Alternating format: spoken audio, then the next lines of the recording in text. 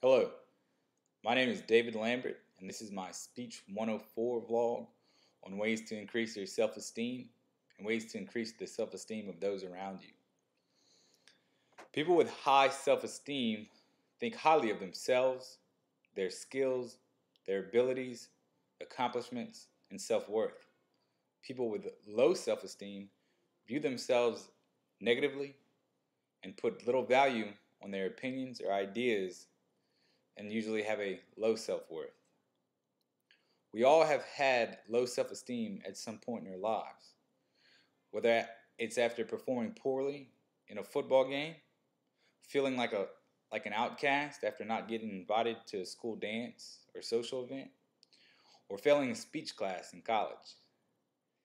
The good news is that having low self-esteem is not permanent, and there are ways to change the way you view yourself and increase your self-esteem and help increase the self-esteem of those around you.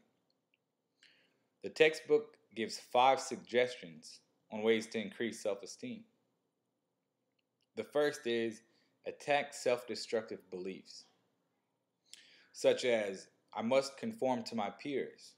Instead, use a constructive belief, such as I can be an individual and I can do my own thing.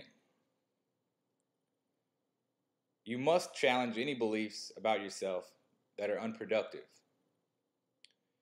The second suggestion is seek out nourishing people. Friends that are optimistic and positive also make you feel positive. Noxious people find fault and criticize everything. While doing this, also become a more nourishing person yourself as to help out those around you. Third, work on projects that will result in success. Each success helps build self-esteem. So setting up realistic goals versus unachievable ones will help increase your self-esteem. For example, take 12 hours instead of 18 hours if you must balance job with school. This will help you from failing and will help you from your job and school progress suffering. Fourth, remind yourself of your successes. Remember that game-winning touchdown or acing that chemistry test. Recall these successes emotionally and intellectually and avoid focusing on your failures, social mistakes, missed opportunities, as this will only bring negative feelings and lower your self-esteem. Secure affirmation, the last suggestion.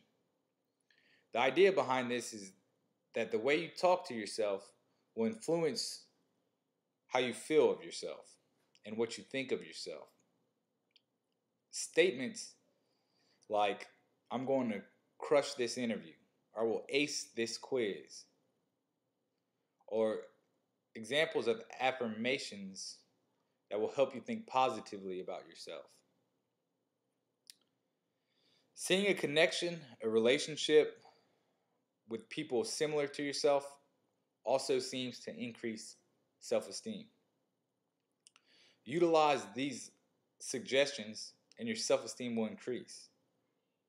And also help your significant other, your relatives, and your children to use these methods to increase their self-esteem. The famous author and minister Norman Vincent Peale once said, when people believe in themselves, they have the first secret to success. Thank you.